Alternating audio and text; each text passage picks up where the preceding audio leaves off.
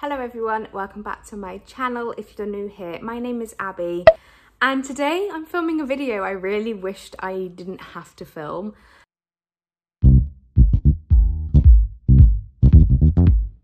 If you've been following my channel for a while on my Instagram, you will know that I recently bought a Philodendron Mamei, and I've just come into bad luck with it. There's nothing really else to say other than this plant seems to have a lot of problems. So I did, as a disclaimer, I did get this half price. It was $225, or almost half price. It was $225 down to $210, and I could see when I bought it, and I'll put a picture on the screen, there were yellow tips on some of the leaves, which was totally fine. I inspected it to the best of my ability, and I think I was just so happy finding it.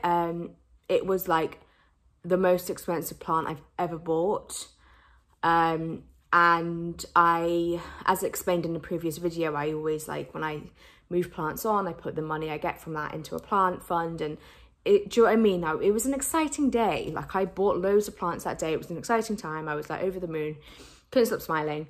And then when I bought it home, I discovered some of the other plants in that particular haul, that shop that I did, had mealybugs and spider mites. So I took a closer look at this one, thinking this is the plant I need to ensure is healthy.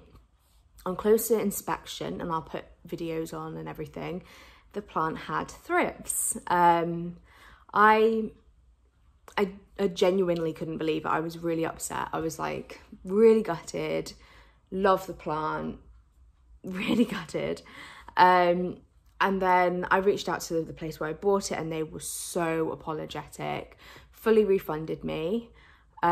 Really apologetic. Had a really nice long, like 40-minute chat with them, and just across the industry, I think he was just saying it just, these things can't be helped, and I fully appreciate that.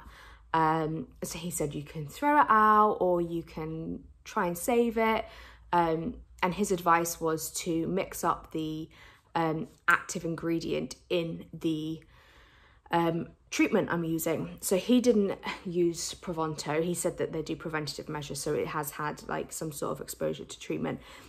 He didn't use Pronto, so I tried Pronto. It's taken a real big decline since doing that first initial treatment, and now the new growth point, which was it was coming out, and there was probably about 1.5 centimeters of like new growth point coming out, new leaf. And then I was watching it every day like you do, and then I noticed that started rotting, and I was just like, great.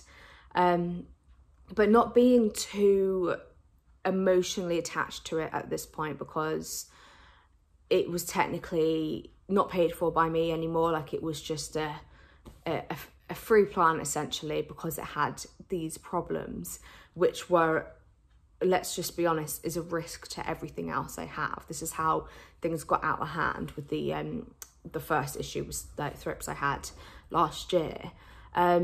So I've been watching it, and that new growth has just been rotting like deeper down the stem. It's only got one growth point as well, so this is literally it. And it is looking sadder, it's looking more yellow, which is, I assume, thrip damage. But yeah, today is the day where I'm going to see what I can do to save it. I reached out to people on Instagram and I asked what they would do. I had so many suggestions and a lot conflicting, and appreciate it's my decision. But I'm still none the wiser as to what I should do, because essentially there's no right and wrong, I think. Someone said, don't touch it, just monitor it. I have been monitoring it for 4 days since I asked that question. It is progressing down the stem, so I know I want to chop. And that was a really nice conversation with someone I've not spoken to on Instagram before, so I kind of, like, you know, met someone through that, which was nice. someone said cut above the node and then below the node and save the node and then try and like wet stick propagate it. I'm not sure if we have the ability to do that, but I haven't taken a look at it today. I've been working, so we'll look at that together.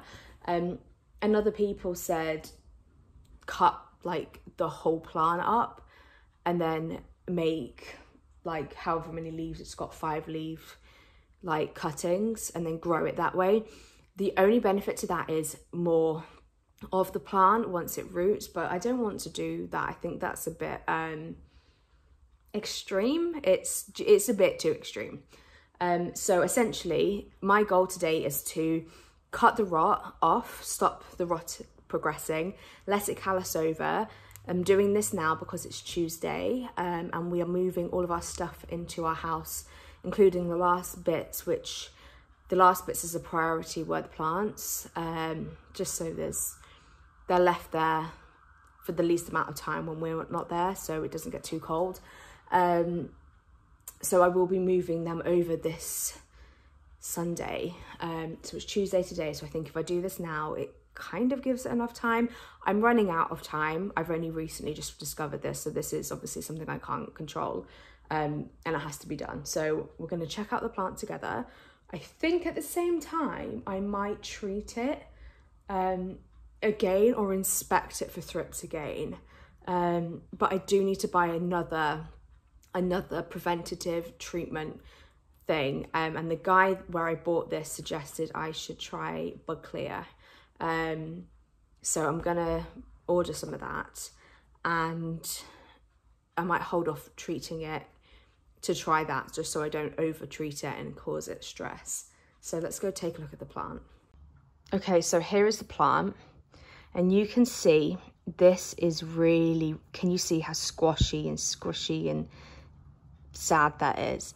And I think the rot actually goes down to, it's really hard to tell, you know, it's extremely hard to tell if I can save this node. I personally don't let this bit get you confused, because that isn't rot. I don't think, you know, it feels fine. This bit feels squashy there. So naturally, if this, oh look, it's a little seep of water. Naturally, excuse my DIY hands, they're so bad. I would naturally cut to here if it was just any other plant, but because it's like an expensive plant, you kind of want to preserve the nodes where you can.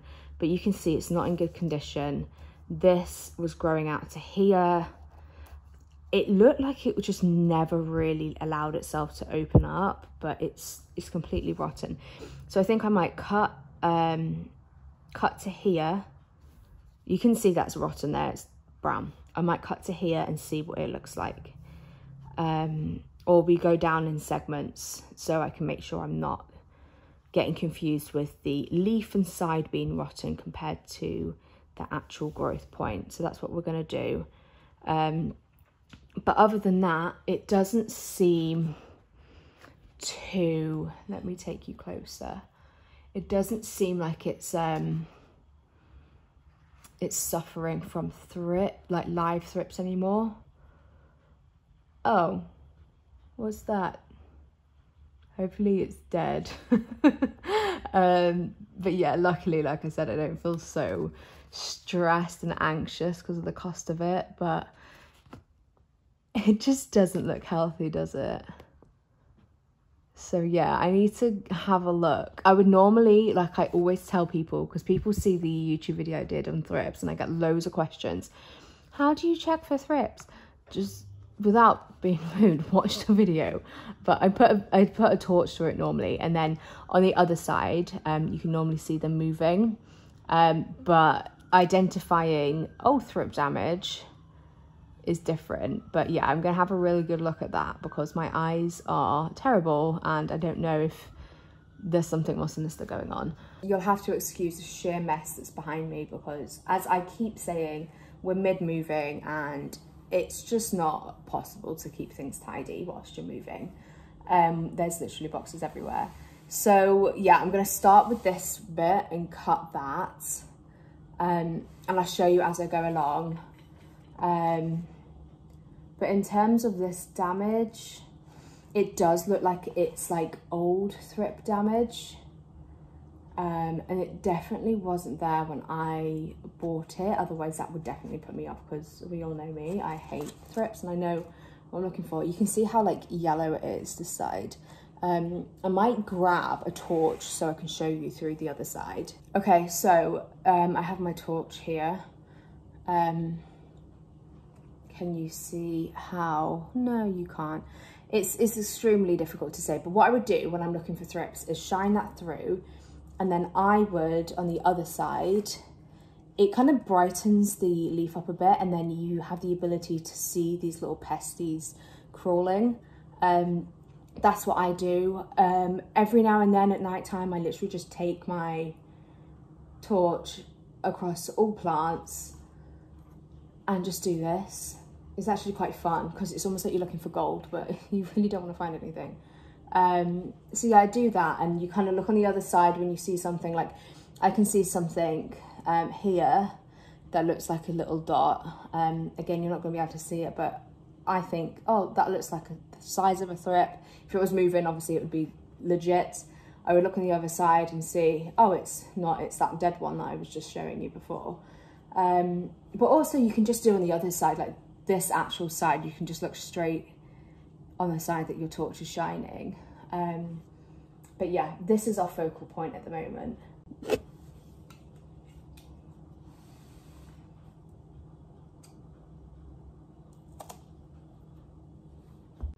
Okay, so you can see I've just made that cut, and if it would focus, it's completely rotten.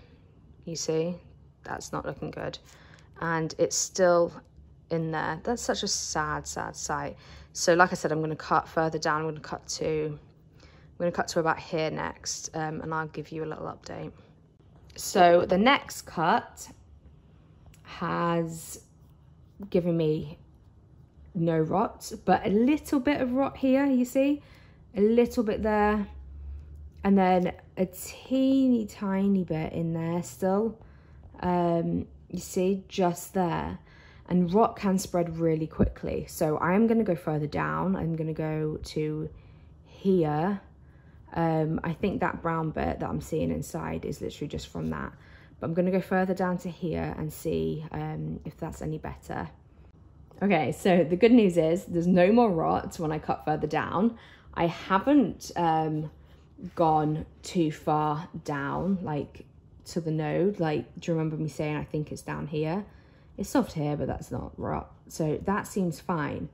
I might now, I feel like I want to cut here, or wherever. I would always give more. So I'd probably here and have that as a separate node experiment, and then a new growth point will eventually come from here, which I know is healthy.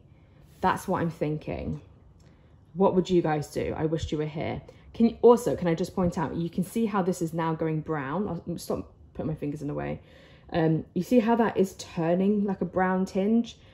It's really helpful to take a photograph as soon as you cut a plant, because if that was left, you can see it's progressively getting browner. If you left that for 5-10 minutes, you'd come back and think, oh, like the rot is actually a lot further along than I thought, and it's not. It's literally just in the process of callousing over. So yeah, it's not to be confused with rot. So I personally take photographs, or video in this case, of what it looks like as soon as I cut it, just so I have a reference point and my memory's not being like, oh, sugar, should I have cut even more? Right, so I took to Instagram to ask people what they would do. And I also asked my friend Lily. I think my thinking behind this now is, here's the plant. If I cut here, then I can try and root this, which I'm okay with rooting. It's when it gets to like an actual leaf that I find the transition from it being a wet stick to becoming an established plant, I find that a bit more challenging. So if I cut here, I have a chance of having another growth point and another plant. If I leave it, it grows from here, which is fine. But if I cut it, it grows from here again, which I get the same result. It will still grow, the plant will still grow. The only difference is I've taken off some length, which in all honesty is quite ideal because it's quite a lengthy plant. So that's what I'm gonna do. I'm gonna cut here and then experiment with this. The thing is, there's not much to play with on this side because the rot obviously went right down. I normally cut like here, so you can see I have all of this. The reason I do that is because I do propagate my wet sticks in water. This is just rotten. I don't want to put it through that. So if you do cut further down than where you need to, like I could take it right back to here, and obviously not near the node and the bud. So obviously I would choose that wisely, but I could cut here, and then if it did start rotting at the ends, which they can do, you just cut the rot off and you've got more to save it with. So I'm gonna make a cut. I just need to, yeah, I can feel the bud. Is it the ancillary bud? I forget what it's called. I can feel it as a lump there. So it's just there. So I'm gonna cut here. I'm gonna put my fingers there to make sure. Here we go. Ah! Okay, so that's a wet stick. That is my chunky wet stick. And, oh, it smells like, you know, flowers. You know when you cut flowers, when you've been sent flowers. It sounds like I get sent flowers all the time. You know when you cut flowers, it smells like that. It smells really lovely. So yeah, I'm going to let that callus over, and then I need to look into how I'm going to root it, which is just literally what I said I didn't need right now, but you know, there's no harm in trying. So yeah, that seemed to have worked fine. And then I'm probably going to take it to the shower and treat it again. I've had to put like stones in the top of it, if you can see, like all these stones, because it was like really weighting over, and it kind of looks a little bit dry. So I might water it again. Yeah, those roots are dry, so I'm going to water it again. So when I treat things, I water it first in the shower. So I water it, the soil, then I treat it, because you shouldn't use Provonto with dry soil. So that's our next job.